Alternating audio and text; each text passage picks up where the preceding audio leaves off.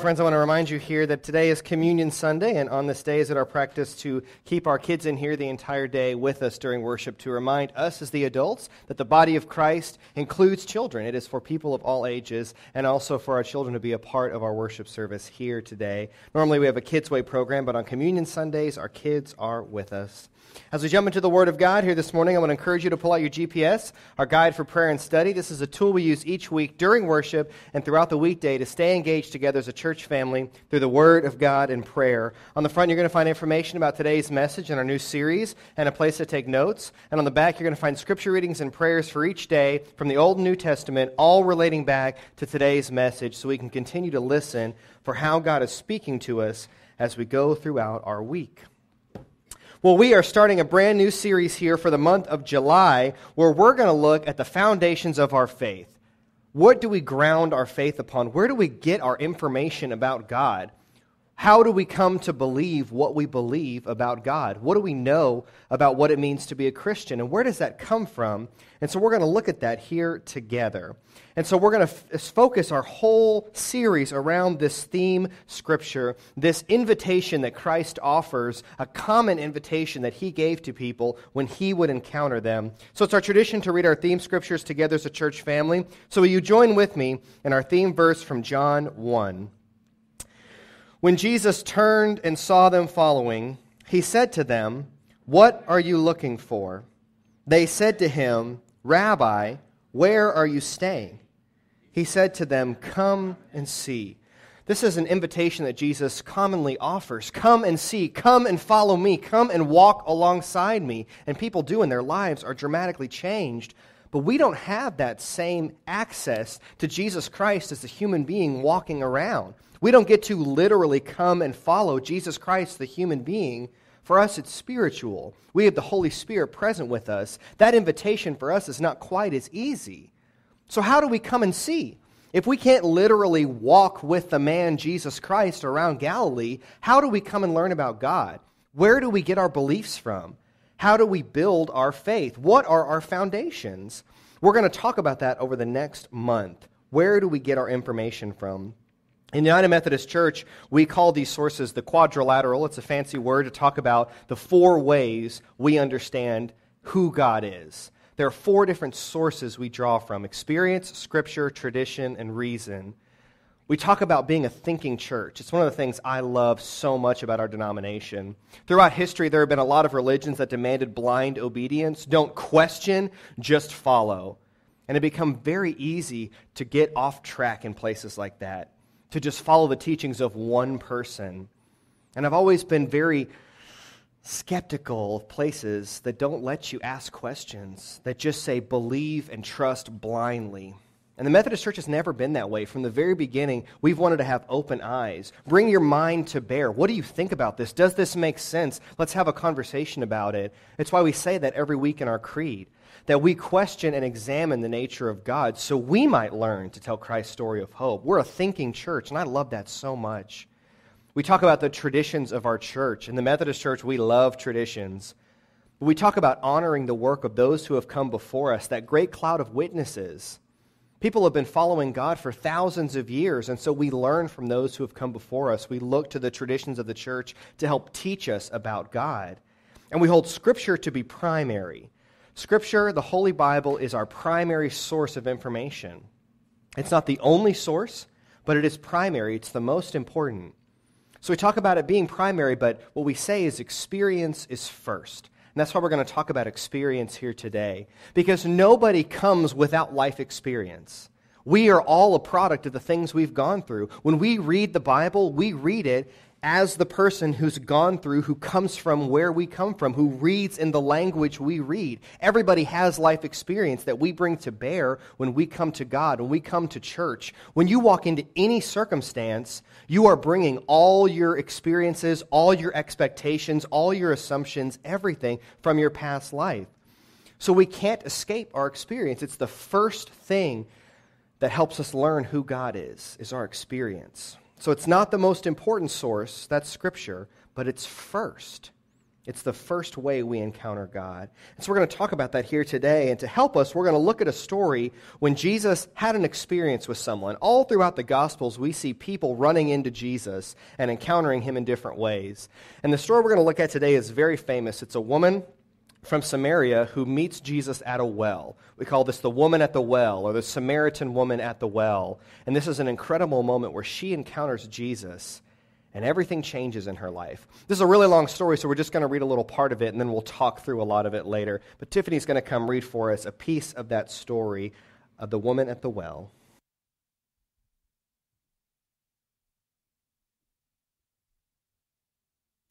Seven through 10. Oh, there I am. Okay. A Samaritan woman came to draw water, and Jesus said to her, "Give me a drink." His disciples had gone into the city to buy food. The Samaritan woman said to him, "How is it that you, a Jew, ask a drink of me, a woman of Samaria? Jews do not share things in common with Samaritans." Jesus answered her, "If you knew the gift of God and who it is that is saying to you, 'Give me a drink,' you would have asked him, and he would have given you living water." This is the word of God for the people of God. Thanks be to God. Thank you so much, Tiffany. Friends, will you pray with me? Holy, gracious, and amazing God, we thank you for the moments in our lives where we have experienced your presence. It's the first way we come to know about you. God, we all have life experiences that determine who we are and what we believe, for better and for worse. God, our experience with you and the world is profound in determining what we believe about who we're supposed to be and who you are. So teach us here today what happened when this Samaritan woman encountered you at the well, and what happens to our lives when we experience you, and how that determines the way we are to live. God, speak to us here in this place, and we will listen, for we are your people, and this is your house. In your name we pray. Amen. Well, this week, Netflix released Season 3 of one of my all-time favorite shows called Stranger Things. We have any Stranger Things fans? Okay, excellent. Okay, there's a little more in this service than the last service, so more of you have seen the light. If you have not seen Stranger Things, you should. It is one of my absolute favorite shows. It is incredible. It's a sci-fi series set in the 80s in Hawkins, Indiana, this little sleepy town where nothing ever happens. That's how they describe it, this little town where nothing ever happens in Indiana. And these 4 kids begin to encounter some strange things. And as the series goes on, stranger and stranger things happen. They encounter monsters and government conspiracies and all kinds of wild, crazy silliness. And it's wonderful. And I love it so much. And in this show, there's 3 seasons, and it's a streaming series on Netflix, and so they don't release it like 1 week at a time. They just dump the whole season on Netflix all at once. And so I am proud/embarrassed to say that I watched the entire third season in one day. Nancy's with me. Praise God. All right. Watched the whole season. Okay, except for like the second half of the finale. I fell asleep, so I had to finish it the next day. But I binge-watched the whole thing. I just love this show. And the show's about these kids who encounter these monsters and these weird, strange things.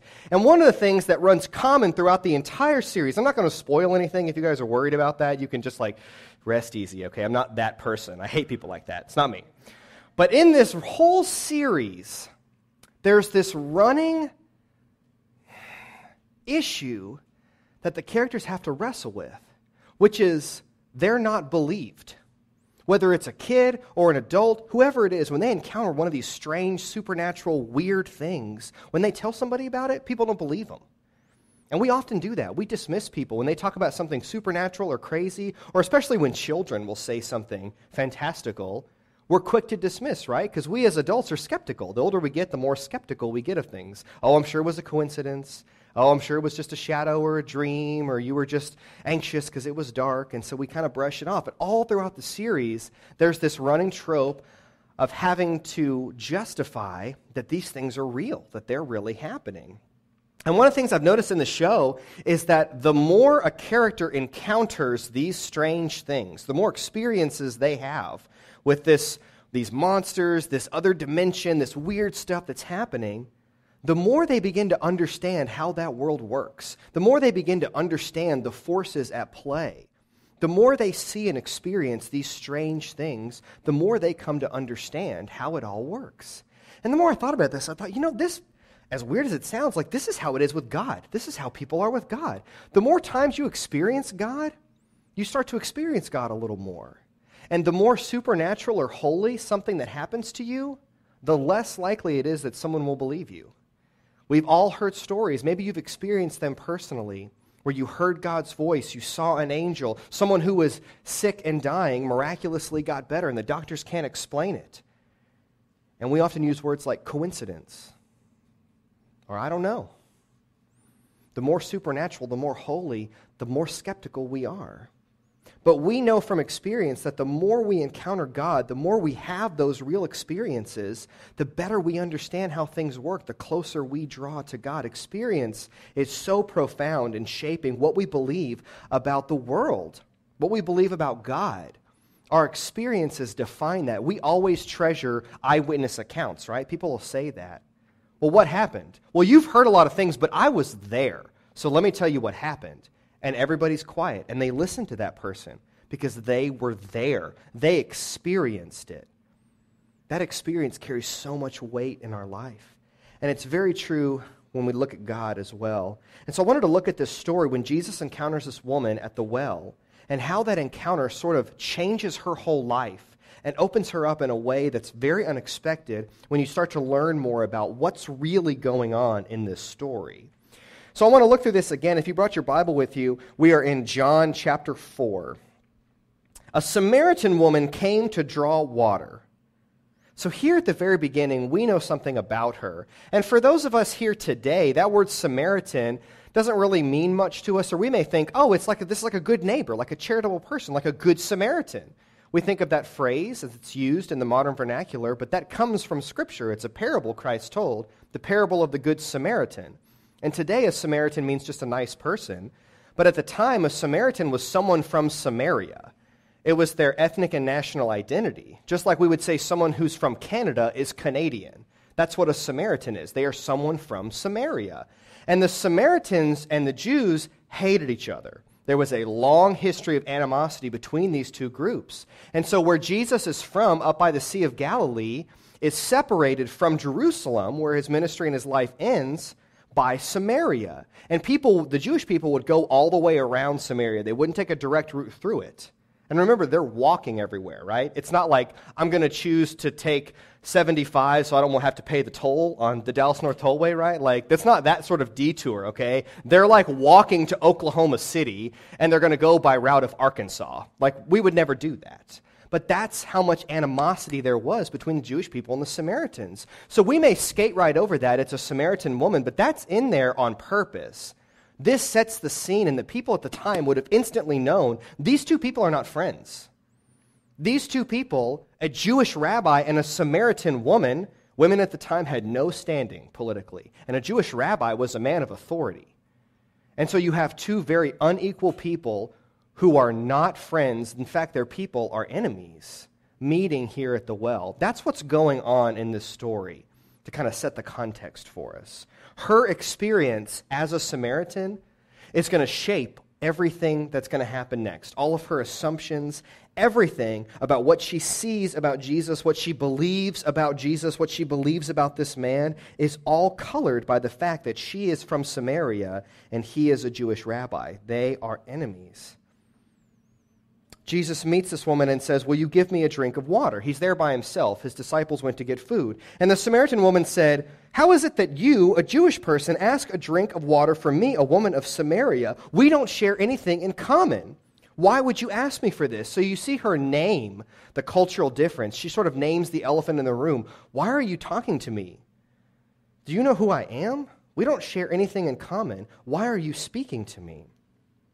And Jesus, at this moment, begins to give her a hint into the fact that the conversation that's about to follow is not going to be one that she's ever experienced, and it's not about water. She thinks they're just talking about water. And Jesus says very quickly, if you knew who I was, you wouldn't just ask me for water. You wouldn't ask me these questions or who I am. You'd ask me for living water, this thing that will sustain you for the rest of your life, and I'd give it to you. And she's confused. She says, what is living water? I don't understand. Is there something living in the water? That's called a fish. I don't need a fish. What are you talking about? What's living water? And so she's confused, and Jesus is kind of setting the stage that this conversation will be different. And in verse 16, everything changes. Everything changes. Remember, these two people do not know each other. Jesus says to the woman, "Go and call your husband and come back." The woman answered him, "I have no husband." Jesus said to her, "You are right in saying, 'I have no husband,' for you have had 5 husbands, and the one you have now is not your husband. So what you have said is true." Now imagine you're the woman in this situation. You don't know this man, and he says, "Hey, go and get your husband," which wouldn't have been uncommon at the time. Women were egregiously just seen as property at the time. So go and get your husband would have been an understandable request, but she doesn't have one. Not only does she not have one, she's had 5 husbands. 5 husbands. Divorce was a sin.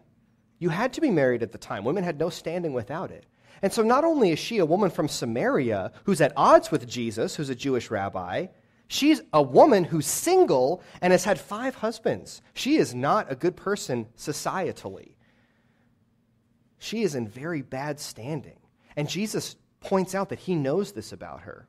Think about what's going through her mind. When we think about encountering Jesus, we think of how incredible it would be. We're filled with hope. But this is a threat.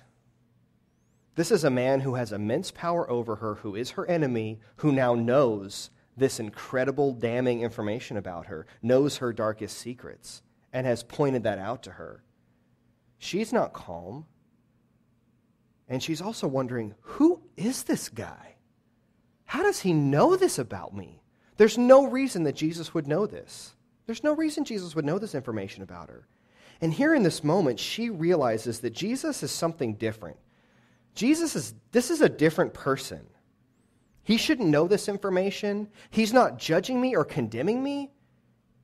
He's just sort of establishing that he knows this about me. Who is this person? And she realizes he's different. Something about this is not right. And so she says to him, "Sir, I see that you are a prophet." Prophets spoke for God. They knew things. And so she makes this assumption. You seem to know things. You must be a prophet. So she asks him this question.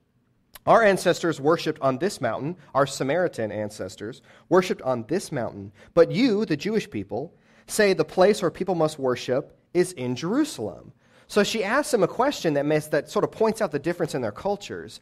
But if you think about this for a second, this is not the sort of casual conversation you ask somebody while you're drawing water at the well, right? Imagine you're standing at the checkout line at Kroger and you're talking to somebody. You wouldn't be like, "Oh, I see that you were a Jewish person. Your ancestors said that you should worship over here, but me as a Christian," you would never say that to somebody at the candy aisle at Kroger.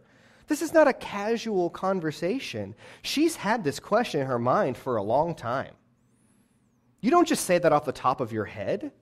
She's had this question in her mind for a long time. And this experience with Christ has sort of melted her defenses, taken those walls down, and she's asking a question that sort of questions all of her past experience, everything she knows. She's not asking this because there was disagreement about where the Samaritans should worship. She understands that this guy's different. He knows something about God, and so I'm going to ask this question that sort of calls everything I know into question. "The hour is coming," Jesus responds, "when you will worship the Father neither on this mountain nor in Jerusalem." So he says, pretty soon, the answer to your question is going to be, it doesn't matter. You worship what you do not know. We worship what we know, for salvation is from the Jews. Now, he knows that the Jewish people have it right, that they worship the right God, because that's him, right? Like, he is God. So he's cheating in this instance. He knows the answer.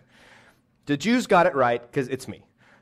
You don't have it all right yet, but pretty soon it won't matter. That's what he's saying. There are differences in our culture, but pretty soon it's not going to matter. The hour is coming and is now here when true worshipers will worship the Father in spirit and in truth. And so he's essentially saying to her, there are differences in our culture. And so I can answer your question historically, but it doesn't matter because I'm about to do something that's going to change everything. And these differences won't matter.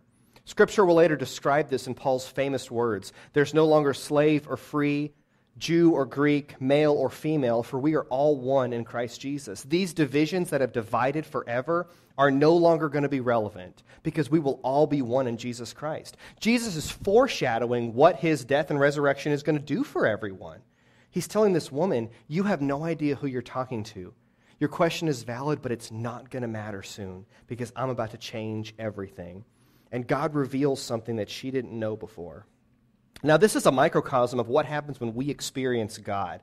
This happens in the matter of probably 5 minutes while he's talking to this woman at the well, and her life is totally changed. She leaves from that place proclaiming that Christ is God, and everything about her life has changed. And for us, it takes a little more time because we don't have the physical human being Jesus to encounter.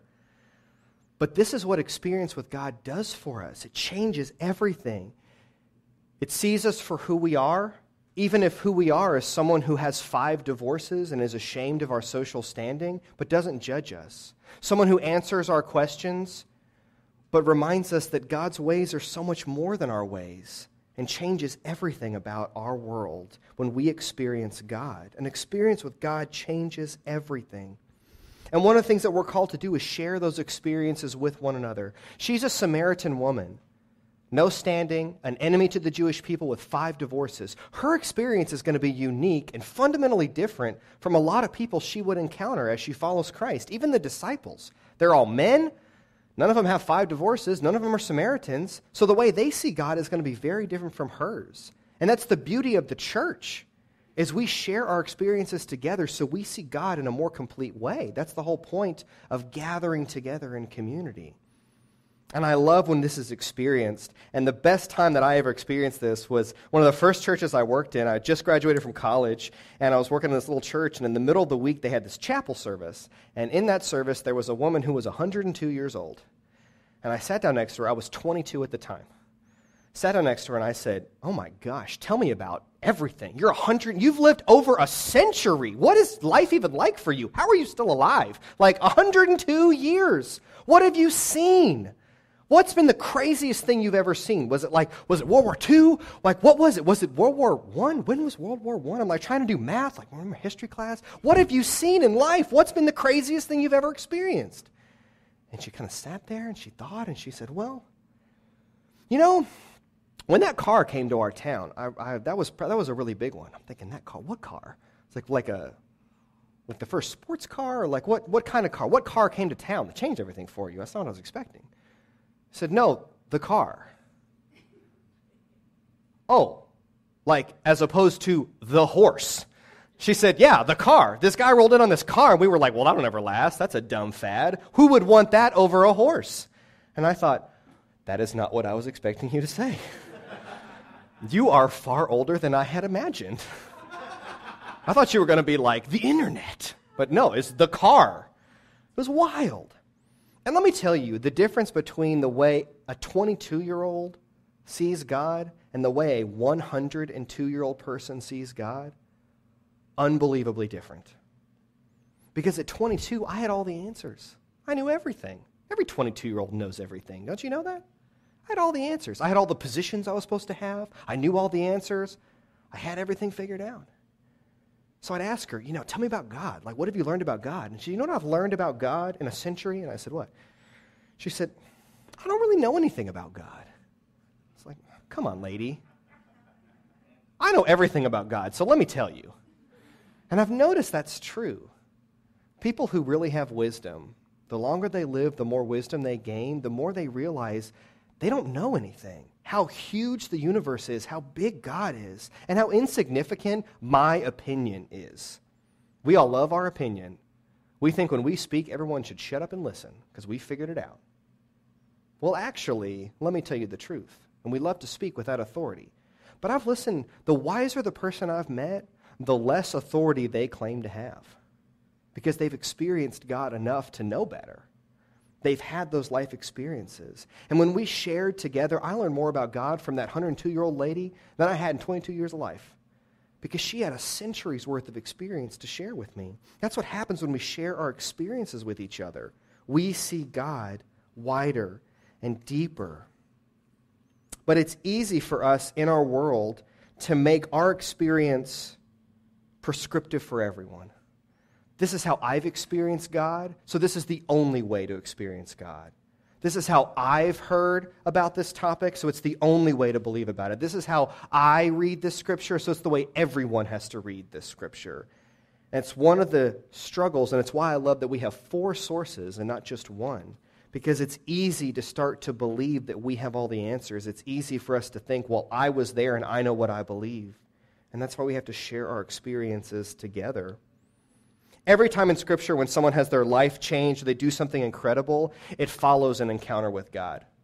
People experience God and their life goes in a completely different direction. Even if they were previously murdering Christians for a living, like Saul, they go on to write almost the entire New Testament as Paul. God completely changes everything about our life when we encounter and experience God. Those experiences are profoundly impactful. It's the first way we encounter God, and they change us in ways we can't even begin to express. But the struggle is that we often avoid or don't make time for experiences with God. We often avoid or don't make time for experiences with God, and I think there's 2 main reasons why we do this. The first is that I think we avoid spiritual or emotional places where God is often found because we have pain or fear. Because to acknowledge the grace and forgiveness of God, that God forgives me for what I've done, means I have to confront what I've done. And I've pushed that down. I've buried it. I've moved on. I don't want to think about it. I don't want to dig that up. I don't want to think about these things I've done. Even when you're talking about forgiveness and grace and love, it hits at that thing we don't want to talk about, that insecurity, that fear we have. We don't want to bring that up, and so we're afraid. We're afraid to go to that spiritual, that emotional place because there's pain there. And to get to the healing, we have to go through the pain, and most of us don't want to. And so we avoid places that are spiritual or emotional or make us deal with those things we've experienced in life. We push away from that. Or we've been conditioned to avoid such things. If you grew up in a culture, in a setting, maybe with parents or coaches or whatever it was, who often told you, be tough, don't cry, don't show your emotions, grin and take it. I played high school football in Texas, so I got a lot of that. So I was conditioned. Don't cry. Don't show your emotions. Move on. Tough it out. And so some of us have been taught to avoid those moments where God is often found in our vulnerability, in our honesty. A lot of times we're taught to avoid it. But the main reason, I think, is because we're too busy for God, or at least we think we're too busy. And I know this is true because when I talk to you guys every Sunday morning, which should be the most relaxed you've ever been in the week, right? Like if there's going to be a day where you're the most relaxed, it should be Sunday morning. You've just come off a whole day of no work, no school, and you've got a whole day ahead of you. It should be the most relaxed, right? You can't get anxious yet about Monday because you got a whole day before you get there, and you've got a whole day of rest from your week. But the number one thing that I hear from almost everybody I talk to every Sunday morning, hey, how's it going this morning? I'm just tired, man. Things are busy. It's crazy. It's never bad, right? No, everything's great in my life. It's wonderful. I'm blessed. Everything, the Lord is good. Amen. I'm just busy. And we're so tired because from the moment our alarm goes off, or if you're like me, like after the 3rd snooze, you're running. You got that calendar. You got all the things you got to do. You got to check all the boxes.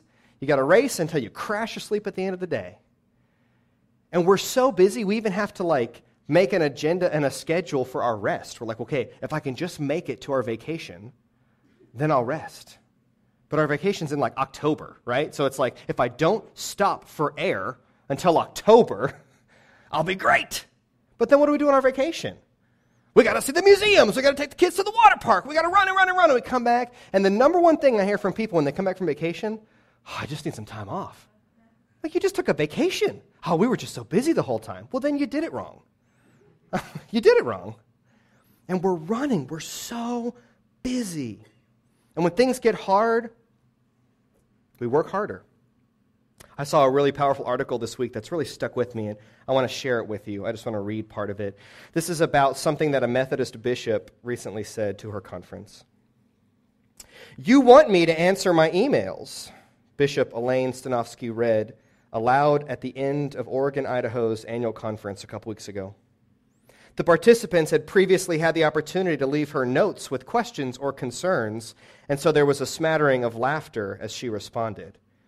And I want you to know, said the bishop, that when I opened my email this morning, I had 89 new messages since last night. I want to answer your emails, and I want to answer the physical mail you send me. And I know that every week things fall through the cracks. And I know that the solution to our dilemma is not going to be that the bishop works harder. That's a confession, she said. I give you my heart. I give you way more of my life than I should. And honestly, I don't think we have a model that works for bishops with 4 states and 440 churches to manage. I'm doing my best, but I'm not going to stop disappointing you. Some thought this was just a mundane exchange in the middle of a speech, but it was far more than that. She said, the answer is not for me to work harder. This is a shift in culture in one sentence. This is a sacred resistance. This is a refusal to let a broken and ineffective system call the shots. And this is holy. The answer is not for me to work harder. What happens if an exhausted parent whispers this? A burned-out executive, a stressed-out student. When something is broken or overwhelming or the work is piling up, our first inclination is often to double down. We roll up our sleeves, we summon a new wave of focused grit so we can power through the obstacle in front of us. And sometimes that's the best answer, but more often it's not. How did we get here? Is this working for us? What if we've been invited to bring the entire unsustainable culture to a screeching halt? You can do that, by the way. The answer is not for me to work harder. These words have haunted me all week. The answer is not for me to work harder. Because I'm the worst at this. I'm the most guilty. I'm just preaching to myself, and maybe somebody else needs to hear this too. Because when things start to pile up, when things get overwhelming for me, I wake up earlier, I work harder, I roll up my sleeves, and I muscle through it. Because that's what I've been taught to do. That's what I've been taught to do. And I know a lot of people in this room are busy and tired. The answer is not to work harder. Friends, I know a painful amount of people in my life who have stopped going to church because their life got so busy and hectic and overwhelming, something had to give. They were too busy. There was too much going on. They just couldn't keep up. So something had to give. Can't be work. Can't be kids' school. Can't be their activities. They've got to hit all these benchmarks for extracurriculars. Can't be the travel we've got planned. It can't be the time with our family. It can't be the work we've got to do on our house. So it's church. The place that's supposed to breathe life and energy and give a community and a family of hope. The source of all life and love in God. And sometimes we let it go because it feels optional in a world of requirements. And I've seen so many people walk away from God because they were too busy. We've had some painful examples of this at our church. A year ago, we planned an adult mission trip to go help the victims of Hurricane Harvey in Houston.